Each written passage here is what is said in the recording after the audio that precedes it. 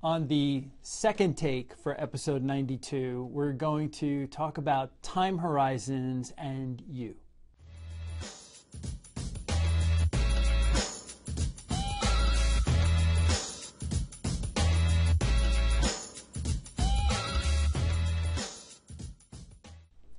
Welcome to the Mullooly Asset Show. I'm your host, Tom Mullooly, and this is episode number 92. So we get topics and questions from our clients and our viewers.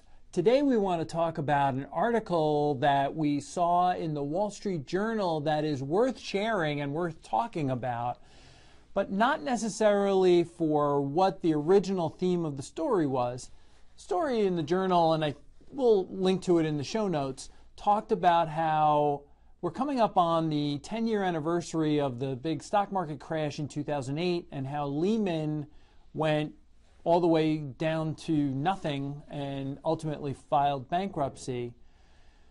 What we want to talk about, however, is the time horizons, how people seem to be forgetting the drastic results that we saw just 10 years ago. It wasn't really all that long ago. So when we think about time horizons, though, a lot of things that we hear in the news and in our industry is, well, for the last 6 months, the market's done this. Or for the last, quarter, the market's done that. Or even, hey, in the last year, what have you done for me? Is that too short of a time horizon? Is a period like 5 years, is that too long of a time horizon? Everyone's going to have a different answer for that, but I can tell you for the most part, people's time horizons are usually too short, and they need to start thinking in longer chunks of time. When we look at a span of 6 months or a span of a year or 2 years even, we're going to see an entire spectrum of returns. We could see a market that's up mid-teens or a market that's down 20% in a short period of time. Over the longer periods of time, you're going to see those numbers, those returns really shrink because you're going to take positive years and negative years and come up with what the return has actually been over time.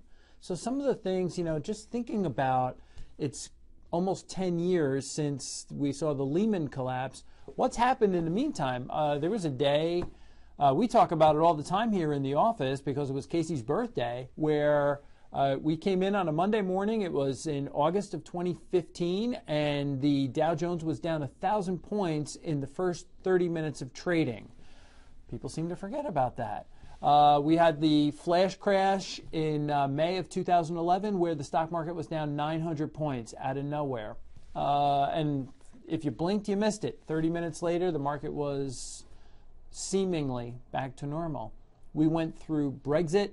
We went through the Ebola crisis. In 2011, everybody thought the euro was going away and it was going to be disbanded. The market went down 20% on that. So when we talk about 2008, does anybody really recall what happened when you opened up your third quarter statements? The third quarter ended September 30th.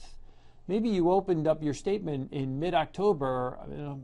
A lot of damage was already done, but it wasn't over. So we have to talk about what people's perspectives are, and we have to talk about time horizons too. Just think about this. It wasn't that long ago, in 2010, when Eastman Kodak was still a member of the S&P 500. Forget about it being a listed stock. It's already filed bankruptcy. It's gone. But Eastman Kodak, as recently as 2010, was a member of the S&P 500, one of the 500 largest companies around. In that year, it was replaced by a little company called Netflix. Not too bad. 10 years ago, in 2008, NVIDIA, the chip maker, and Sears Roebuck had pretty much the same market cap. They were both worth about $10 billion. Take a look today. You're going to see Sears is a $2 stock. And NVIDIA, well, you can look it up. Here's the thing, and this is the perspective that I want to share with you. If you bought the S&P 500, if you just bought an index fund in June of 2008, before a lot of the stories came out and before a lot of people got massacred, if you just bought the index in June of 2008, since then, you've been Rip Van Winkle, you've been asleep for 10 years at this point, you open up your statement and look, you've made 9% a year.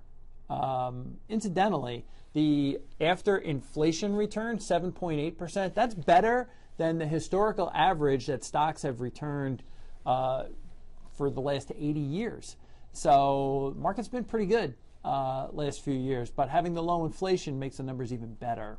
So we've still met with folks in the last couple of months, more than one of them, who have been sitting in the money market since 2008, and now they want to know what to do. Think about that. The S&P 500 got down to 666 in March of 2009, and today it's trading at 2,700. I mean, how do you adjust your mindset to say now's a good time to invest? That's a tough one. I don't know. I don't really know the answer to that. So sometimes I think we should have a sign on our website or on our letterhead that says, we'll help you manage your meltdowns, because we know that they're going to happen. Investing involves humans and money. Those are two emotional hotspots. It's not easy to sit through drawbacks and pull downs in the market. It happens though, and we have to be prepared for these things. You know, one of my favorite sayings that I've learned in the business over these years is, it wasn't raining when Noah built the ark. Something to think about. So we have to manage our emotions and try and separate them from making money decisions. Not the easiest thing in the world to do. It's why you work with an advisor. Thanks for watching episode 92. See you on the next one.